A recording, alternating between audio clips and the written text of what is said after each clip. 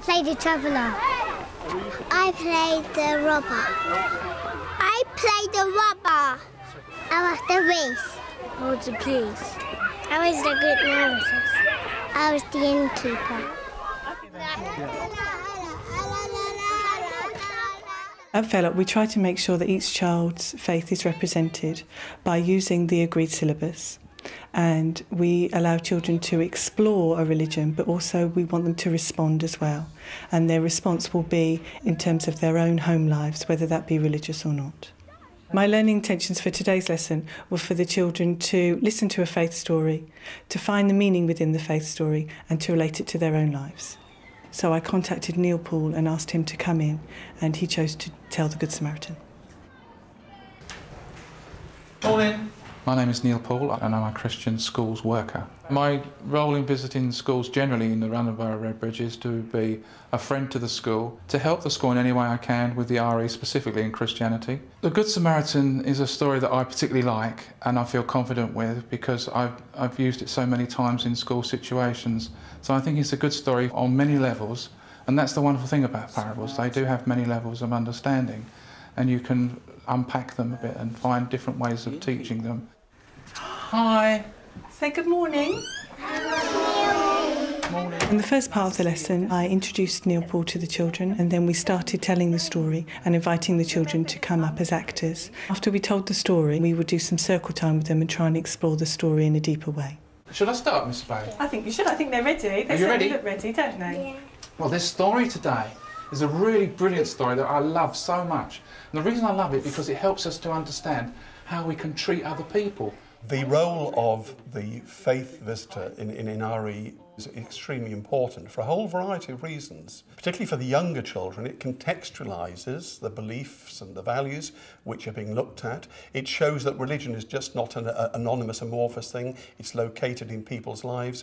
Jesus, one day, is telling a story. So I'm going to tell you a story about Jesus telling a story. Does that sound good? Yeah. Once upon a time, there was a man, a traveller, going from Jerusalem to Jericho. So first thing we need, Mrs Bailey, is someone to be the traveller. Right, let's have Tommy then, shall we? All right, Tommy? OK, Oh, I've met you very before, good. haven't I, Tommy? So put your arms in there. It's going to be quite big because it's a very stand in the middle. That. Stand in the middle. Oh, that looks gorgeous. You look like a traveller. Excellent. Move your arms. I loved it that the children could identify with the story by wearing the costume, the props that I bought in. Each person involved in the story was able to have a costume which made them look different from other people and enabled them to feel that part. And suddenly, some robbers came and attacked him. Now you have to attack him, but pretend to attack him, and he has to line. Actually, grab him, take his coat off. Because you want take that, don't you? Take his coat off. Tommy, you lay on the floor because they really hurt you, and you run off with your coat and all the goods. So you go over that way. Parables are very complex stories that have many layers, and I think sometimes teachers can perhaps talk about the meaning without allowing the children to explore the parable for themselves. We tackled the difficulty of parables in today's lesson by allowing the children to be part of the story and then allowing them to explore in the circle time what the story might mean for them. And can you remember what the story was about? Who can remember what the story was about? Anybody remember? What happened in... Oh, Billy, you start us off. Jesus. It was a story. It was a story that Jesus told. Well done. You were listening really well, weren't you? Who else was in the story then? Robbers. Robbers. Everybody remembers the robbers. What did they do to him? They hurt him. They hurt him. And did they take care of him afterwards or just leave him? No. What did they do? Leaved him. They just left him on his own. Did they take his clothes? Took his jacket as well. And then he looks up, look up, Tommy. He looks up and he can see somebody coming. Someone who might help him. Now, we need someone who's going to help him. Here we go. Here's the costume. Now, this person coming along is a priest. So, would someone like to be a priest? In RE, what you're trying to do when you're using stories from any tradition is to say that the stories are important to people in those traditions, but they're almost like treasure chests which can be opened up by people from any or no tradition, and they can find meaning there too. But we must be careful too, because we would also want part of the teaching to show this as a particularly significant teaching in that form for people of a Christian background. Oh, what's happened? Someone's got hurt. But it's nothing to do with me. The robbers who did this might still be here. I'm going to be attacked if I help. I can't stay. I'm going to have to go. So he carried on walking. He didn't do any help. So you walk past Tommy, all the way. That's it. Keep going, all the way over there. Excellent. So that was the first person who could have helped, but he didn't stop. Isn't that really sad? It's terrible. He didn't stop and help. I was happy with the version that Neil chose because I think that children, even young children at this age, still need to know key vocabulary within a story. And I think it's very important that children hear traditional stories as well as modern stories. And so I was happy with the words that he chose in terms of Samaritan and priest, because I think, you know, children need to understand the context in which those words come. And when the priest saw the person, he's thinking, I'm too busy. I can't stop. I've got things I need to do. You walk by this side, keep going over that way, that's right. You're not helping either. Well done, good acting. Long time went by and Tommy looked up and suddenly he saw someone coming. So he wants someone to be the Samaritan. This is the person who does help. You're going to be the Samaritan? Is that all right, miss? Yeah, it's a good idea. Excellent. Now put your arm in there, that's it, excellent. Excellent. Traditionally in RE, teachers have been less willing to take the stories apart, to dissect them, to play with them because of respect for the faith background from which they come. I think probably now teachers are far better at doing that, and the secret in RE might be to dissect the story, to come at it, to unpack its many meanings, but while still trying to be respectful for the tradition in which it comes. And of course, having a visitor in to the classroom is almost like a safeguard for that, because they can give their own views, they can respond to children's and teachers' views, and that almost makes the exercise safer. And look at Tommy. Can you look sort of, oh, poor Tommy, sad face. Can you do a sad face? Oh, excellent. Come right up to him. And he helped the traveller get up. Okay, you can stop walking now. Help Tommy get up. Help him get up. Up you get, Tommy. And then pretend that he's got cuts on his arms and put some cream on. Can you do that? Put some cream on his arms, on his shoulder. Excellent. Give him a drink. Excellent. Does that feel better, Tommy?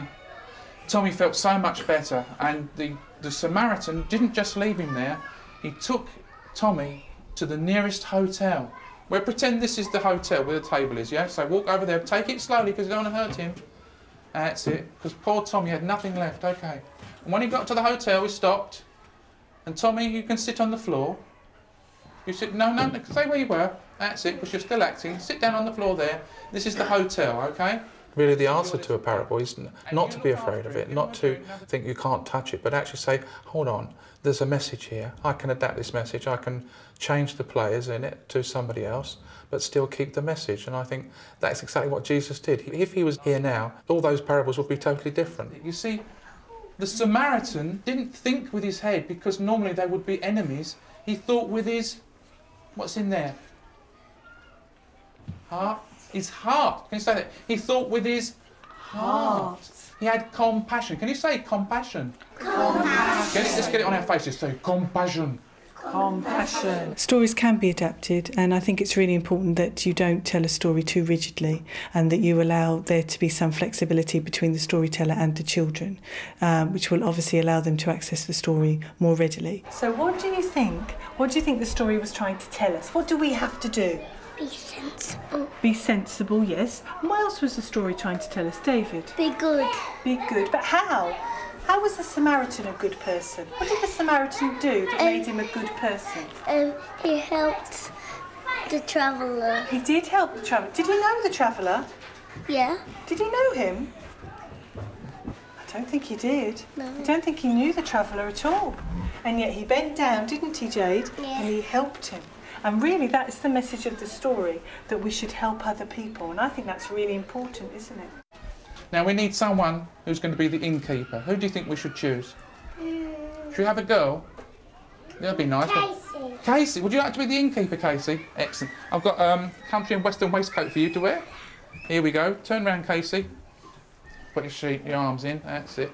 RE has a significant place in the curriculum for a whole range of reasons. The lesson that took place with the reception class this morning showed some of them. It showed that it can involve children of even a very young age with matters relating to beliefs and values in a digestible, attractive way. You know what the Samaritan said?